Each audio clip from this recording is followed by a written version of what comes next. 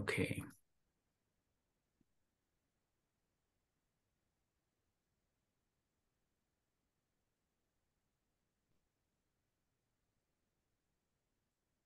Okay, good. So can you guys see the full screen? Yes. Yeah, okay, good.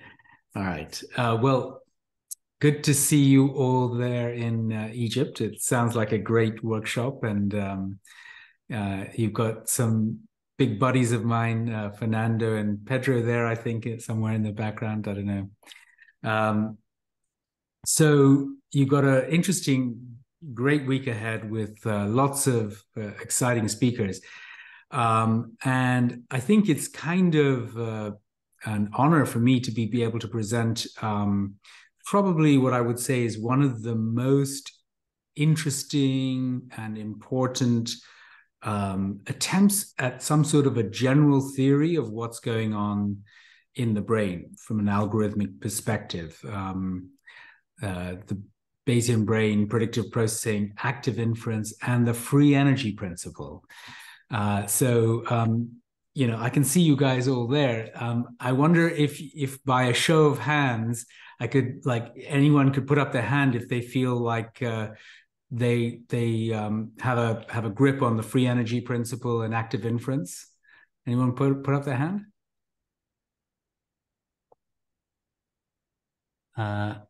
Can't quite see. Okay. How about something easier? Like, anyone like familiar with the kind of basic Bayesian brain hypothesis? Okay, so you know a few. So okay, we'll look, we're gonna go at it slowly. And I assume that like most people have a kind of a mathematical background, so that's gonna make it a little easier. So we'll start from philosophy. And you know, the basic place we start is from the nature of perception. So, you know, I'm outside, I'm looking at a tree, and I kind of just see a tree, and it's just amazing.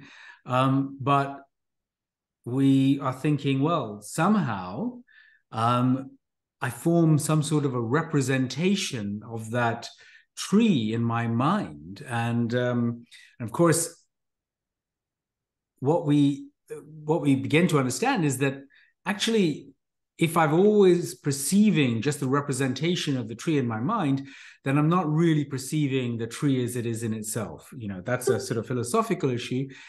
And also the other thing that I must be doing is I'm also forming a representation of myself, and that is, so in our mind's eye, you know, we're also forming some sort of representation of ourselves. And it's a big issue in philosophy how this works. And, you know, one of the first great philosophers to really start to nail this is Immanuel Kant in the 18th century. And what he showed is that, look, we only experience the phenomenal world, the things as they appear to us. And we have to, when we use the categories of space and time and causality to arrange our perceptual framework.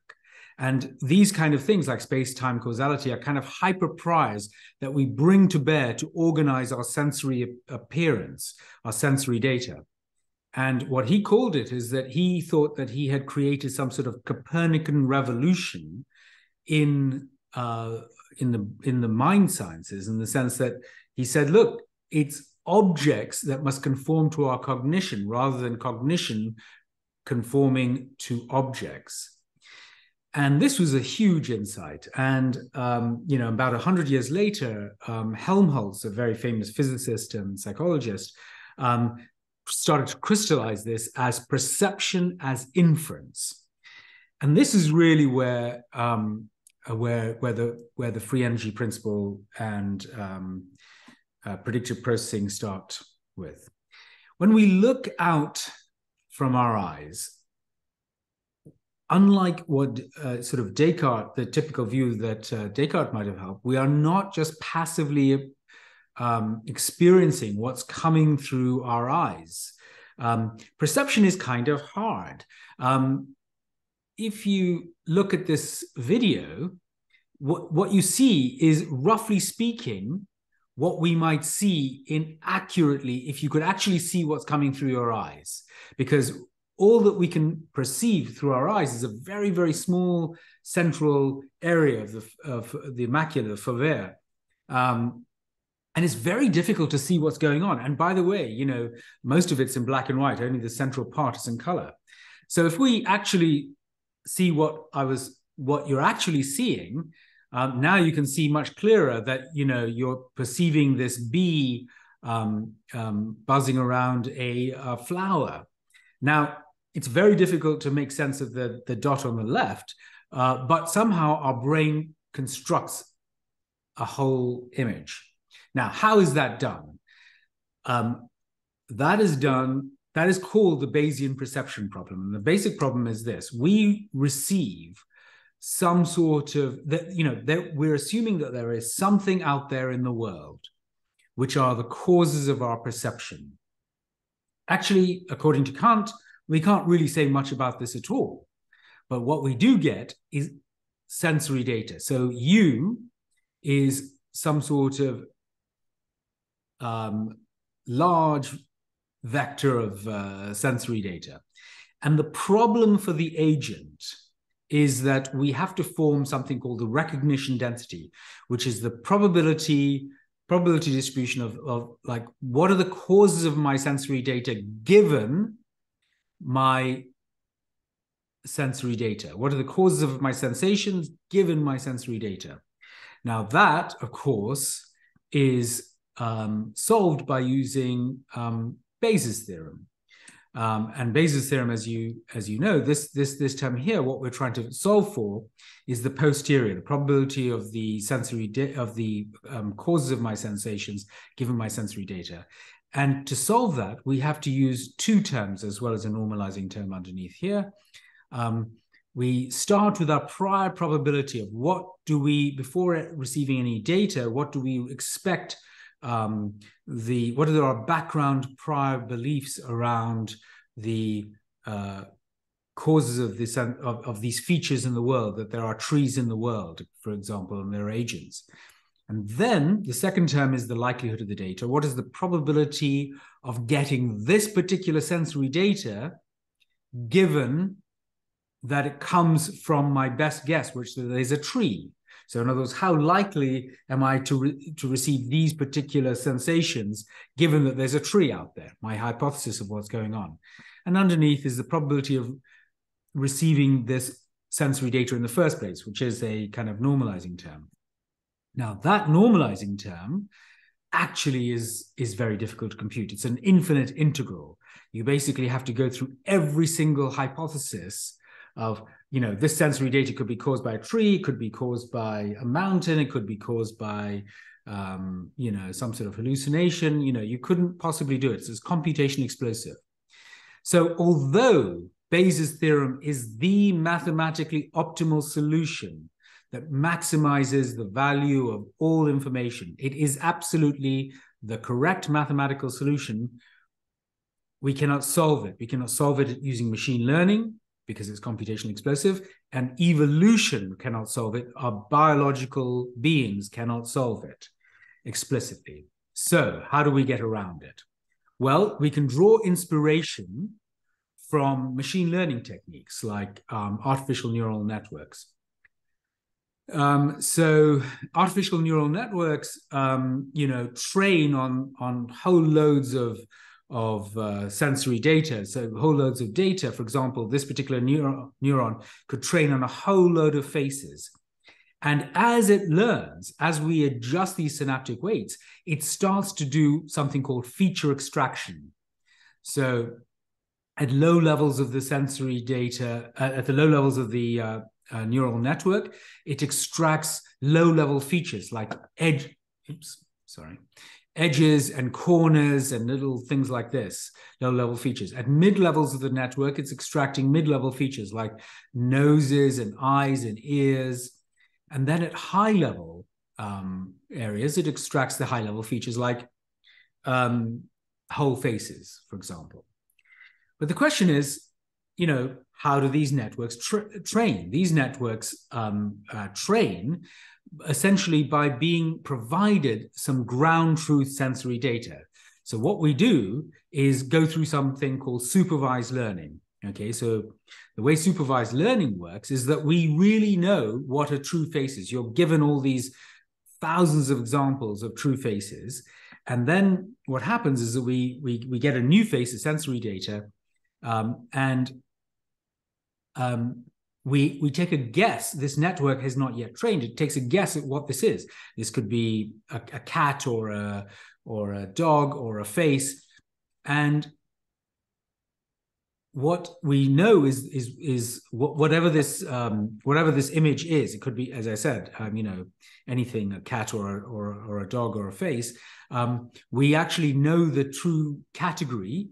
It's actually a face, and so we can compare the guess of the neural network with the ground truth, the true features, and that sets up a prediction error. And we use that prediction error signal, or generally we square it, because then the derivative is very simple. And we basically, apply multivariate calculus to minimize the prediction error and adjust all these synaptic weights so that the error is minimized. And step by step, the neurons start learning. That's a very famous algorithm called the backpropagation algorithm. Now, the problem with that is that there is no supervisor in the brain. Who is giving us the ground truth data? Who is saying, this is a cat, this is a dog, this is a face? There isn't anyone. Even if you're told as a child, this is a cat 2 or 3 times, that's simply not enough data to kind of do supervised learning. So somehow the brain must be doing this in an unsupervised way. So how might we be doing that? Well, there's only one thing we know. Okay, we don't know the ground truth. The only one thing we know is the data itself. And so if we have to guess, if we only know the data itself and we're trying to guess a feature vector, in other words, what are the features of my experience? Dogs, cats, faces, edges, whatever features there are. What we can do is a brilliant strategy, which is to try to try to learn this feature network, and then whatever we guess at, we then say, let me then assume that that's the feature of the world. Those are the causes of my sensory data, and let me generate a network going the other way to construct some predicted data. Let me simulate what I would be seeing if there was a cat and a dog and a face in this picture. And that is, and then we can compare the predicted data that what I'm guessing are the predictions and the actual sensory data, and that sets up a prediction error, and that is used to train the network. Now, this kind of network is called, in general, an autoencoder. And there are 3 parts of the network. The first part is the recognition model, or the feed-forward model, which is trying to go from the data to a feature vector, the code. This gray bar here is called the code. If any of you have heard of predictive coding, well, the code that they're referring to in predictive coding is basically this line here, this series of neurons in the middle here. And then the second part is the generative model. This is generating what I would be seeing if this was the correct features of the world. And that second part of the model is called a decoder as well. So the problem is that this kind of network is extremely difficult to train because it's very nonlinear. It's very, there are too many possibilities, and data is ambiguous and difficult to decipher. So these kind of networks, especially a type of network that called the variational autoencoders, are trained using something called free energy as an objective function rather than just the prediction error. And free energy takes into account the prediction error that we talked about, plus it takes into account prior probability around what you would expect this feature vector to be. All right. And that gives us a principled way to train the network. Okay. So this kind of network that we just showed in machine learning, we can take inspiration from that. Inspiration. Last week, I was with, all week with a whole lot of scientists, including Carl Friston, who's really one of the founders of the free energy principle. In fact, the kind of key architect. And he actually warned us about kind of trying to use machine learning analogies. However, he felt that this particular analogy is a very good one. And so I commend it to you to really think about how the brain is working. So we're using this model as a kind of idea of how the brain is working, except that in the brain, what happens is that this top network, this green network, this generative model, actually folds back onto the feed-forward network.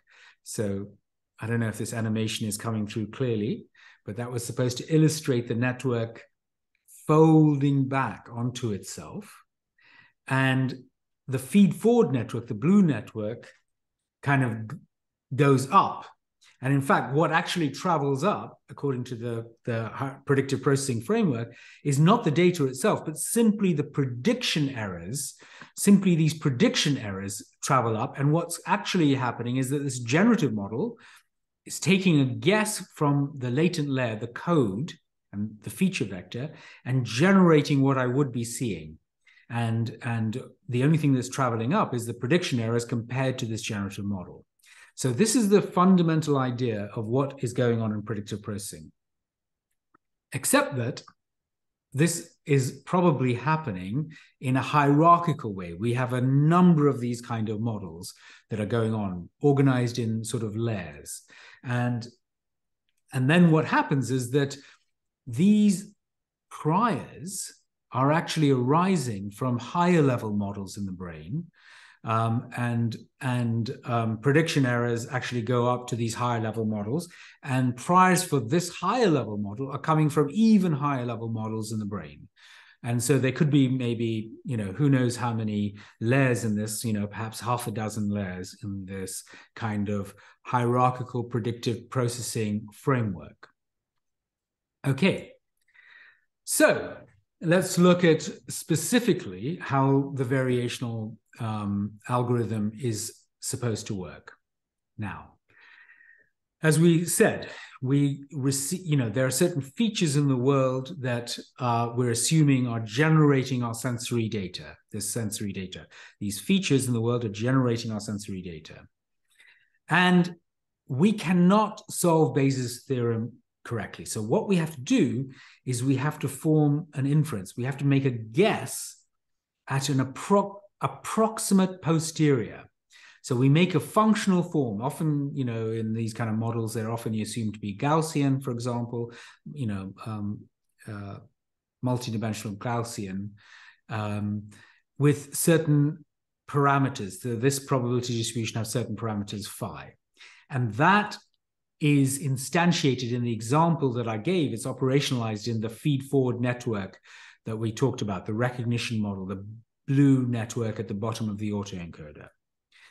And from this approximate posterior, we then have an estimate of the code, this red bar here, which is the features, an estimate of the features in the world, that there's a tree, that there's an agent.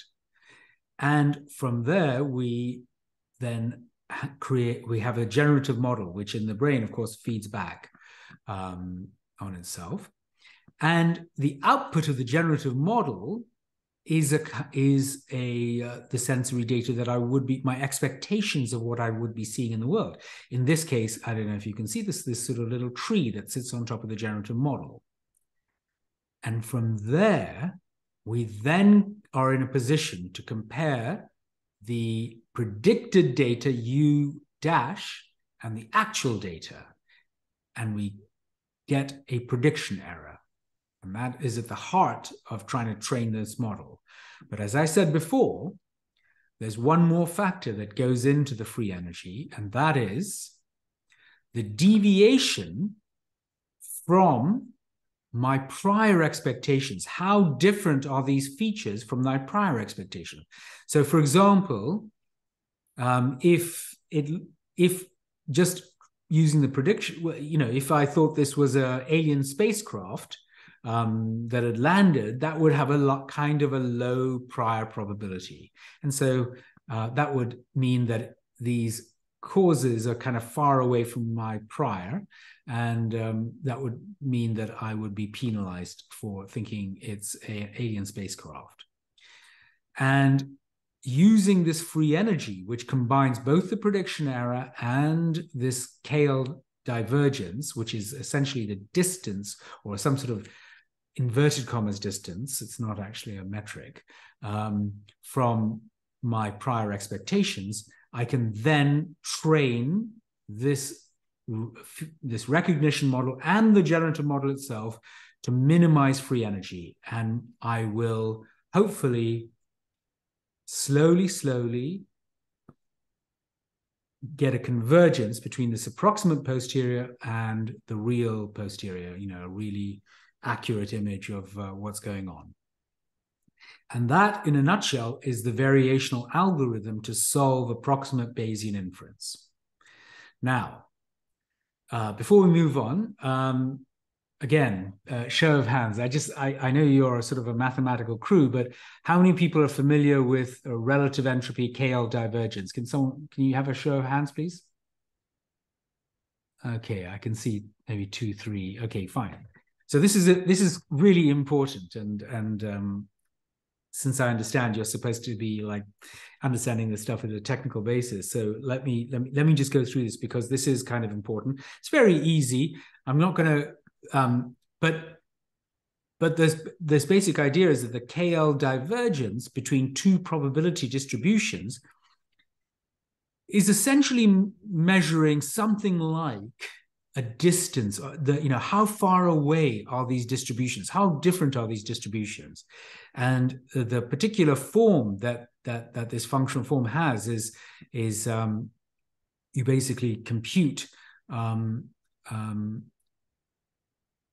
You take the first probability distribution, P log of P over Q. Okay, and so these are the two distributions that you're trying to compare. But what it really means, the take-home message that I want you to say is what it really means is how much information, suppose that I thought that a treasure was buried on a straight line, let's say a road going between 0 and 1, okay? And I have no information. Otherwise, my kind of probability distribution is Q of X. I don't know where the treasure is buried. It could be anywhere along this line. And then someone offers me a kind of a more accurate map saying, actually, the treasure is buried between 0.825 and 1, right here, P of X. This is a new information that I get, a more accurate probability distribution. How much information have I got? How many bits do I get from going from Q of X to P of X? What is the informational distance? And that informational distance is, roughly speaking, how many yes-no questions I have, how many bits of information, how many yes-no questions I have to go from Q of X to P of X. And it's kind of easy. I could say, is it on the left of Q of X or the right of Q of X? That's question 1. So it's on the right. Okay, if it's on the right, is it on the first half or the second half? It's on the second half. Okay, that's the second question. And then I say, is it on the first half or the second half of that? And it's on the second half, so it's P of X. So 3 questions. So in fact, if I compute this sum, and let's just do it like an integral because it's the same thing, what I see is that I can actually compute that. It's pretty easy. Integral is like this is 8, and then that's log of 8. P of X is height of 8 because the area under the curve is 1, and Q of X is 1, and times 1, the area under the curve. And if I compute that, I get exactly 3 bits because this integral limits gives me 1/8. Okay. So anyway, just wanted to explain that that it's a very simple calculation. It's roughly speaking the informational distance. Now, I worry about using the word distance in metric. If you want a real metric, you have to use something called the Fisher information distance. And you integrate this KL divergence, and then you get into the kind of wonderful informational geometry that I'm sure Fernando is going to be talking to you about. So, right. As I said, this is not a metric because it's not symmetric, but let's not worry about that. Now, let's get into the real heart of it, because you're here to learn about the free energy principle. And I'm only going through this not to kind of do a shock and awe, but actually to say, in fact, how simple this is. You will see as you go through your, your careers in this whole area that people are bamboozled by all the mathematics around the free energy principle. And actually, it's relatively easy to do, but it's couched in very technical tensor calculus, okay? And it's kind of difficult to unravel. So I hope you will later on come back and say, oh, well, that was a beautiful explanation that you saw here in Egypt. So the basic idea is to solve the fundamental problem that we talked about. What are the causes of my sensory data? And we're going to use Bayes' theorem. But as we just saw, we cannot use Bayes' theorem directly because it's computation explosive. So we're going to use a variational algorithm. We're going to approximate the actual posterior that we're trying to learn with. We're going to approximate it with this Q of this Q distribution, which is, for example, could be a simple form like a Gaussian with some parameters, multivariate distribution. And we are going to try to minimize the distance, inverted commas, technically the KL divergence between Q and P.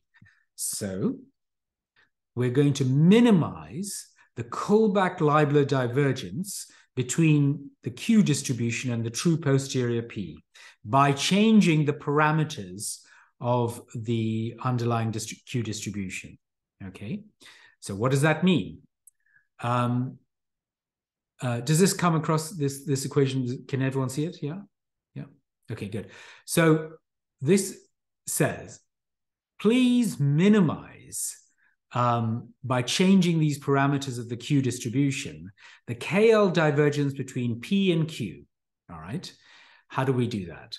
Well, I showed you the functional form of what a KL divergence looks like. This is just the definition of it. All right. That sounds straightforward enough. And we just sum over all the categories V, all the particular features it could be. In this. Now, you'll immediately recognize that when I sum with a probability in front, that's basically an expectation value, right? So I can basically rewrite that as the expectation of this log of Q over P distribution. So here's the expectation under the Q measure. This is a measure, probability measure. Under the Q probability measure, it's this distance. Now, of course, I've just put a minus sign instead of dividing because that's just a property of logs, okay? You can separate out the logs in this way. Very simple. And then we're just going to use Bayes' theorem because what we recognize is, look, this is the probability of the features given my data, and that is here on this side, that is just the posterior. Well, if I take logs of this posterior here, then I get a log in front on this side. And of course, when I multiply things, the logs add. And when I divide the logs, you subtract. So essentially this here, which is the posterior, the log of the posterior, simply becomes this, which in these are just the terms, the likelihood of the data. That's the term, that's this term here. This is the prior, the log of the prior, and this is the log of the probability of the data, the normalizing term. Okay, so this is just applying Bayes' theorem. And then we just rewrite this in very simple terms. We simply take the prior and put it in with the first term, and then we separate out the other two terms, okay? And what we then have, a simple rewriting, is we recognize that the first term here is nothing but another KL divergence of this form, except that what we have is a KL divergence between the approximate posterior, this Q distribution, and the prior probability of V. Okay, and then these terms here are simply the expected value under the Q measure of the log probability of the sensory data, of the likelihood of the data, and then this term here. This term here I can take out of the, by the way, I could take out of the expectation operator because it doesn't depend on Q at all, right? So there's nothing stochastic here, so I can just take it out. And then finally, so we can notice that it's a constant. Now, these first two terms are the free energy. Okay, this first term here, the KL divergence, and then this second term, the expected surprise. I'm going to come on to see why that's called surprise. So this term here is, roughly speaking, how surprising is the sensory data? What is the expected surprise of this data, given that I'm assuming, given this feature, given that I think it's a tree? How surprising is the sensory data? So if you look, it's a negative log. If you remember, logs go from -infinity to 0. So if we put a negative sign, it goes from +infinity all the way down to 0. And if you have, if it's very, very surprising, if it's not very surprising at all, in other words, this is precisely the kind of sensory data that I would expect, given that it's a tree. It's not very surprising.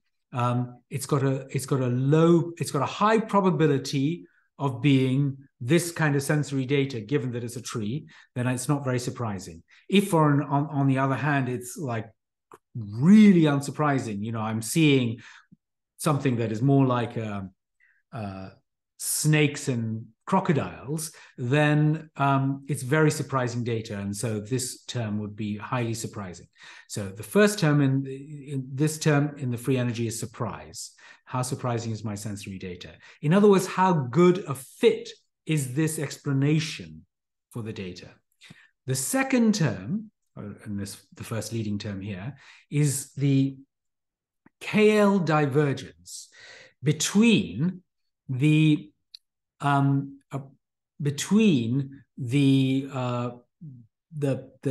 posterior that I've learned and the prior. So take a look at this furry animal here. It could be, actually, let's suppose that it's equally likely to be a dog, a cute little furry dog with blonde hair, or a polar bear. Okay. In other words, let's suppose that the surprise of this sensory data, given that it's a polar bear, is equal to the surprise that it's a dog. In other words, the data fits both the dog model and the polar bear model. But polar bears, especially walking around in Egypt, are very unlikely. The prior probability of seeing a polar bear in Egypt is very low. And so this term would be a very high distance between the posterior that it's a polar bear and the prior that it's a polar bear. So you'd be very much penalized. Remember, we're trying to minimize free energy here. Okay. So these are the two terms of free energy. Now, I'm sure you're probably asking, and no one ever explains in neuroscience, why is this called free energy? I mean, I thought the free energy was something to do with entropy and energy and like stuff like that, joules. This is information. This is not joules.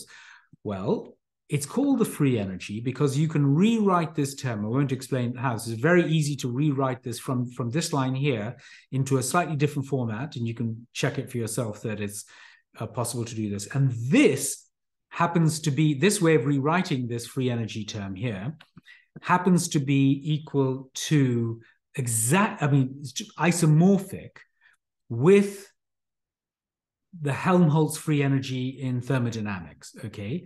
And the reason for that is because this term here is the average energy. You remember, when you sum up and multiply by probability, this thing here, which is going to turn out to be the energy of the explanation, that's the average energy, and this is the entropy minus log p log p log p. Some is the entropy, okay?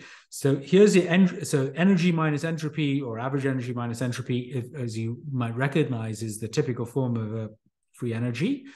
And then you might say, well, why on earth is this an energy? This is an energy if for those you remember, have done physics, the Boltzmann distribution in thermodynamics is that the probability is related to the energy by an exponential term. So if I take log of both sides, I get rid of this exponential term, so then the minus sign comes over, and hey presto, minus log p. And that is equal to the energy. So that's called the energy of the explanation, the energy of the explanation that this is a tree. So that is the free energy. So there you have it. And now you can forget all about it because you've seen it once in your life. Once you've seen it in your life, it's been demystified, and you can say, it wasn't magic after all. So now I need to move on a little bit faster. So I'm actually just going to whiz through some of these bits, but roughly seeing that what this is basically saying is that there's a very nice approximation and of this free energy principle. And the takeaway message is that the posterior belief, the posterior that you're forming, is roughly speaking the weighted average of your priors and your sensory evidence. Your priors and the sensory evidence coming from the likelihood, and the weights of that weighted average turn out to be the precisions of the distribution. In other words, if your precision is inverse variance. In other words, if your prior is particularly sharply focused, low standard deviation, then it's going to be highly weighted within the posterior. Or if you get very accurate data, okay, you're going to highly weighted within your posterior. Okay.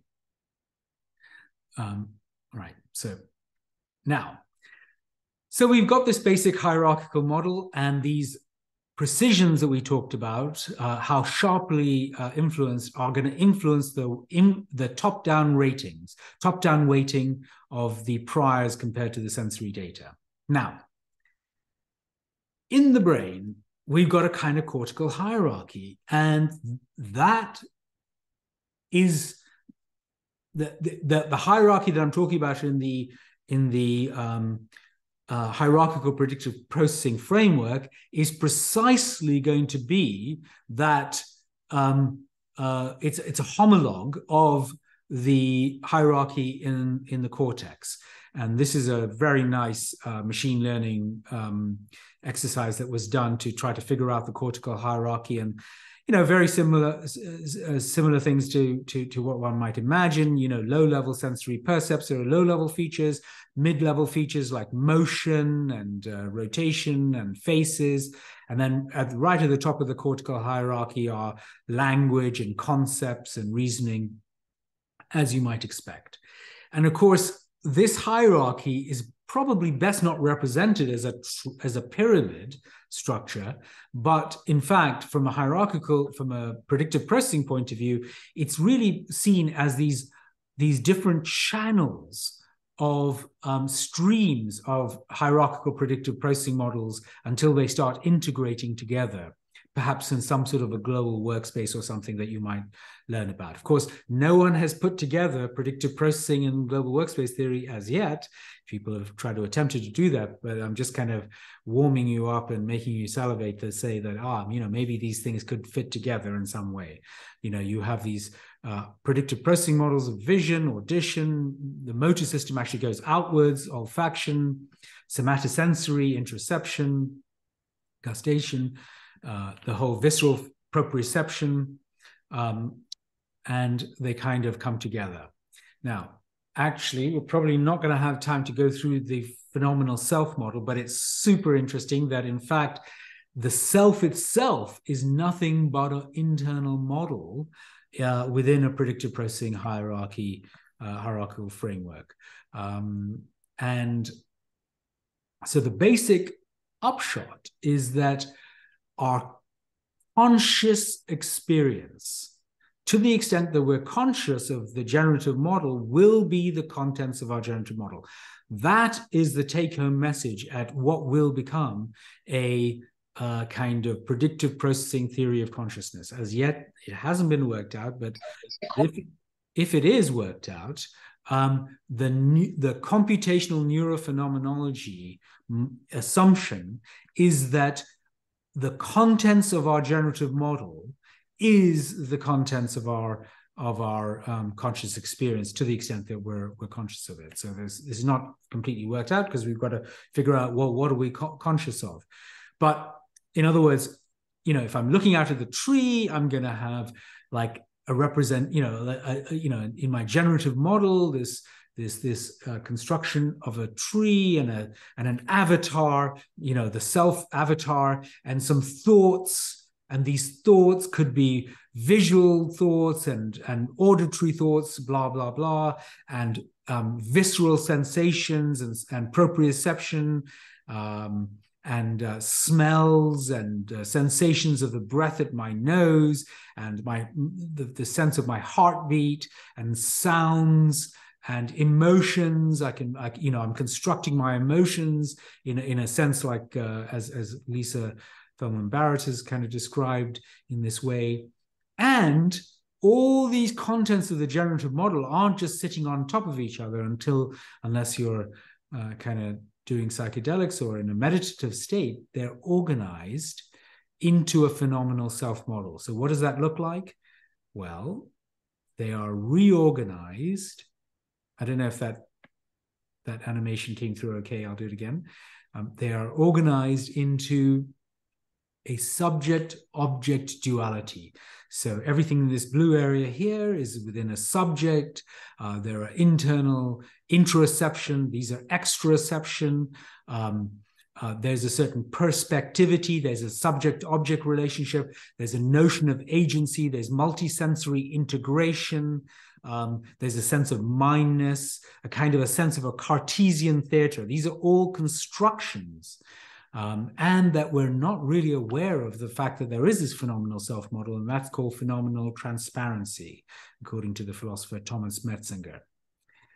So, before I finish, just to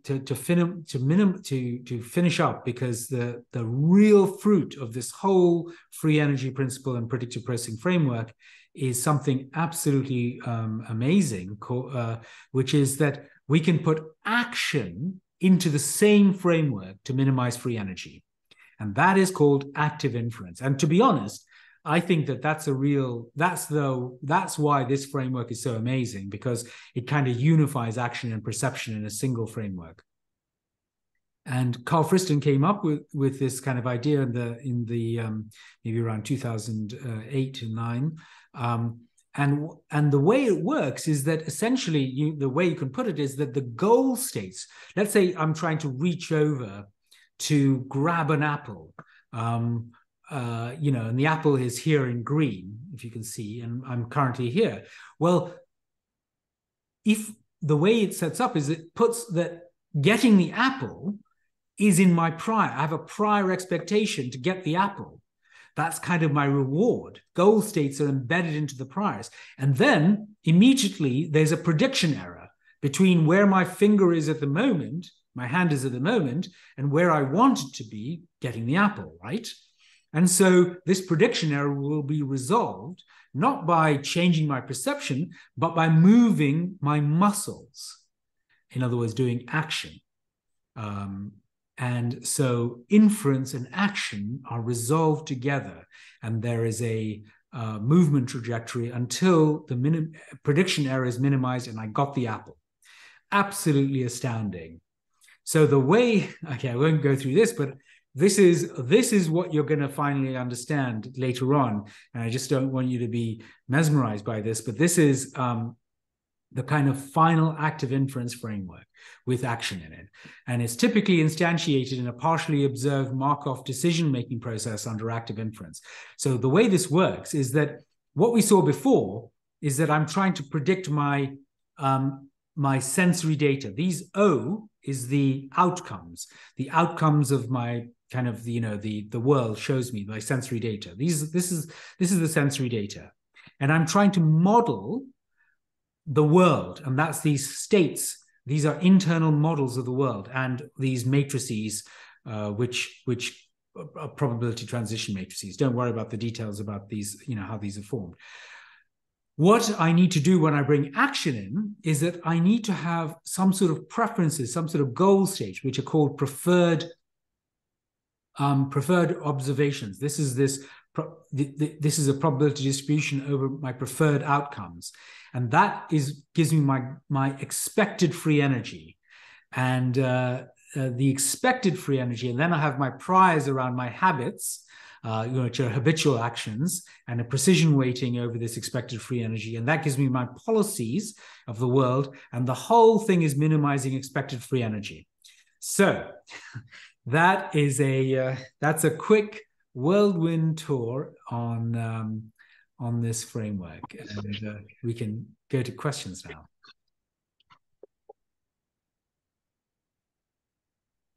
Okay. Hi, can you hear us? Yes, we can. Right. Okay. Good. Can you see me as well? Yeah. Okay, cool. So who's got questions?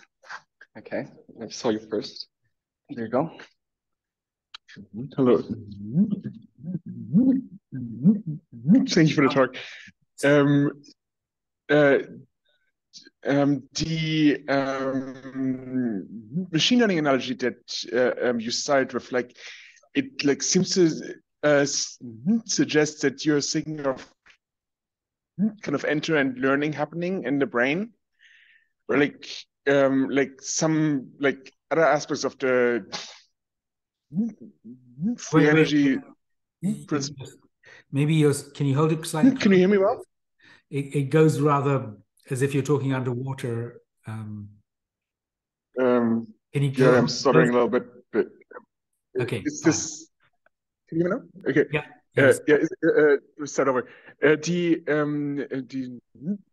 machine learning analogy you cited with seemed to suggest that you're seeing of end-to-end learning really happening in the brain, where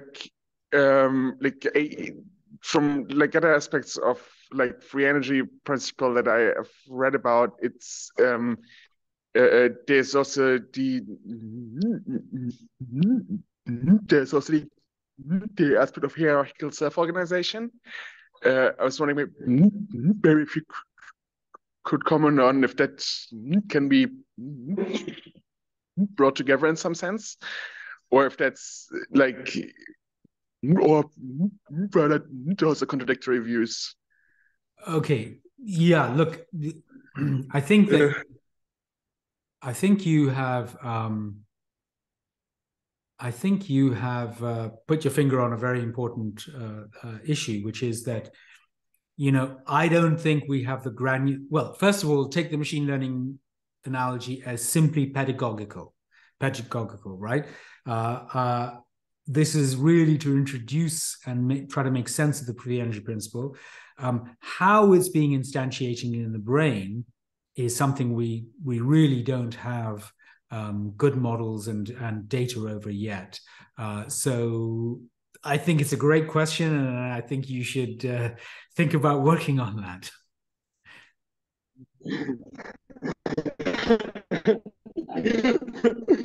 Yes, thank you. Other questions? I think that was first. I think you can ask the question. Okay. Hi, Shamil. Hey, good to see you here. I didn't know you were out there, so great. Yeah. Can you hear me? Yeah. Okay, great. Predictive processing is not in itself a theory of consciousness, but clearly it has implications for consciousness. I noticed that you framed most of the discussion in terms of perception rather than consciousness. And it seems like free energy principle in general comments a lot more explicitly on that rather than consciousness. Does Carl or anybody else who is working on the free energy principle explicitly distinguish between perception and consciousness? What is the difference? Right. Can they be treated as the same? Okay, so as I mentioned, the whole of last week, I was at a workshop with Carl Friston, Anil Seth, Jakob Howie, Thomas Metzinger, the whole leaders of this whole area on computational neurophenomenology. And that, what you're asking, was precisely what we were debating back and forth, and it was very interesting. So I would say that, we are right at the beginning of saying, look, we have our conscious experience, and we know that we have the neural going on, and we know that the brain must be solving some sort of Bayesian inference problem. So it's a good way of approximating what's going on in the brain is by modeling it as kind of a predictive processing framework. And given that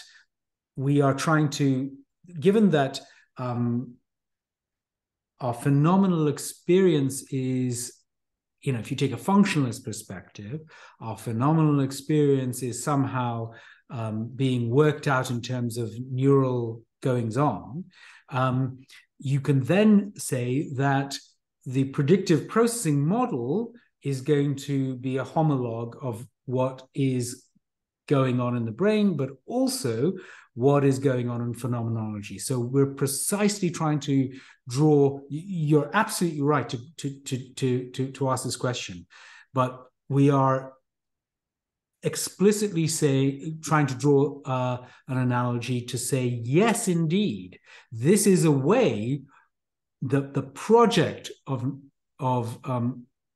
computational neurophenomenology is precisely using active inference frameworks, for example, or other computational models to model our phenomenal experience. And if you want to drill down further, if you're assuming some sort of active inference framework, then I would even say that parts of the posterior or the posterior is the homologue of what is our conscious experience. And our precision weightings are the homologue of our attention mechanism. In other words, the sort of, if I really pay attention to this this bottle of water, then in my posterior, remember the precision weighting is the weight that's used to calculate the weighted average in my posterior. So this is strongly weighted into my into my posterior distribution. In other words, my consciousness is deeply dominated by this bottle. Okay, so great question. You're right at the cutting edge. We don't have a theory of consciousness which is based around predictive processing. However, what I'm trying to say to you is that it's starting to look very evocative. Thank you so much. Any other questions? Yep. So actually, my question is exactly pretty similar to Ken's question. So actually, I've read from a lot of places like, oh, people always say predictive processing, active inference is not really a theory of consciousness, it's just a framework. But at the same time, I got so confused. So, for example, I see a lot of adversarial collaboration is now trying to test the prediction of predictive processing or active inference between these PPT theories and other theories. So it's a framework or it's a theory.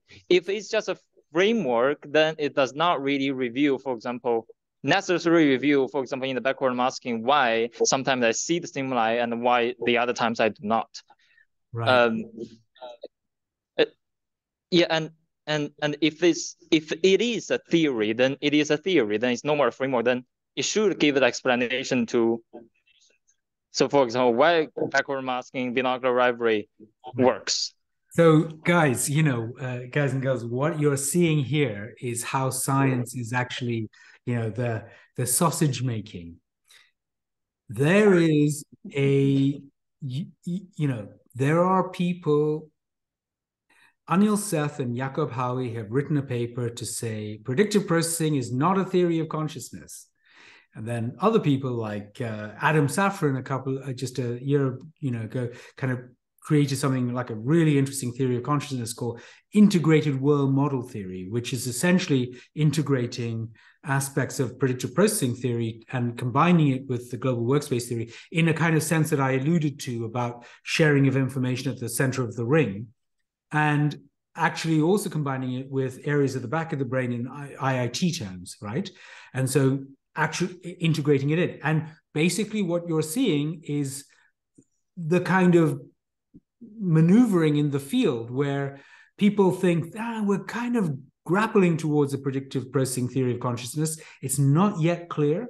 It's not like 20 years old, or 20, 30 years old, like global workspace theory or IIT or something. We're right at the beginnings of this. I predict that we will have a theory of consciousness based around predictive processing. I also predict that people will say that's not a theory, just like people say other theories are not a theory, and there'll be lots of argument, and there'll be, and I think that will be a richer process for thinking about consciousness, because actually I'm kind of partial to the view that, recurrent processing theories, IIT theories, global workspace theories, higher order theories, and predictive processing theories are all bringing something important to the table. And actually at ASSC, which is the main consciousness conference last year, there was a debate in that whole thing between these four theories, and there was supposed to be a fifth theory, except that Anil Seth had long COVID, so he couldn't come. But, there were five theories that were put up for debate. So good question, but, see the messy process of science in front of you. Yeah. I'm just really confused. It's like, for example, even Anil says, like at one paper, he just say one thing. Oh, predictivity is just a framework, not a theory. But at the same time, you can also see his reviews in Nature Reviews, Neuroscience lately, like a theory of consciousness is still listed as one of the theory, and he is a participant. But if you know that is not a theory, why do you still participate in adversarial collaboration in testing it as a theory of consciousness? I just don't get it. Yeah. Also, like, it's wonderful. It's wonderful and nuanced, and in that nuance we might get progress. Unfortunately, at the cutting edge, science is always confusing. Literally everyone at the conference last week was confused, and that was a sign of progress. Thank you. Any more? We have time for one more. Where's the timekeepers? Anyone? Yeah. And you know, I think the tutors should feel free to ask questions as well. Yeah. Hi, thank you for your talk. I was just wondering, because actually the free energy principle also tries to explain more than just the brain, right? So it's more or less a theory of everything. So how is your take on that? Like, what can predictive processing tell us more than about the brain? Okay, great. Yeah, that's a very good point. And I didn't bring that out, but thank you for asking a question on that. So Carl Friston often says that there are two ways into the free energy principle. One is the low road and one is the high road. And I took the low road, which is through inference. And then there's another road, which is called the high road, which is based around the concept of Markov blankets. And Markov blankets are essentially, think of them like informational boundaries, like, for example, a cell membrane for a cell, that all information has to go through the cell membrane. And so if you look at the informational states of the cell membrane, you will get that all the information inside that has come from outside will have to have been represented on the blanket states, on the Markov blanket states.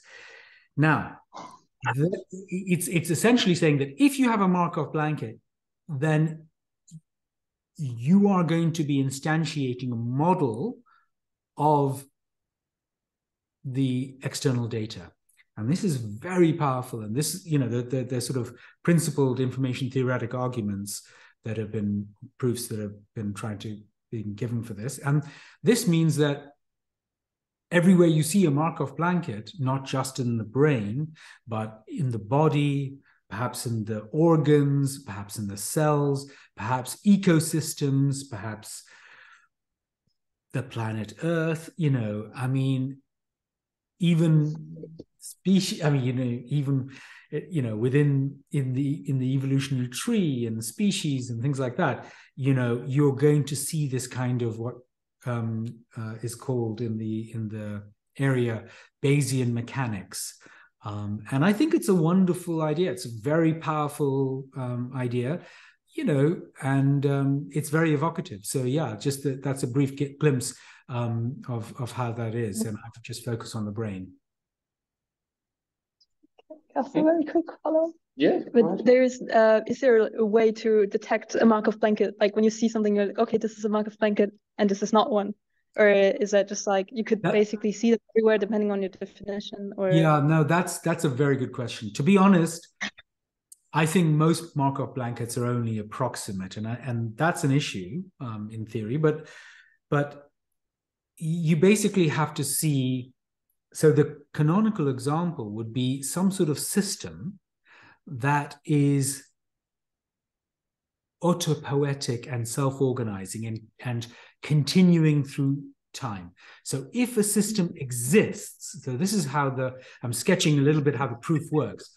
If a system exists, the nature of existence is that it's a system for itself, which means that there is a Markov blanket. So just to call it that there exists a system is kind of saying that we can define a system, self-contained kind of system like this, which means that the fact that it's self-contained in this way means that it's got a Markov blanket. So it's a great question because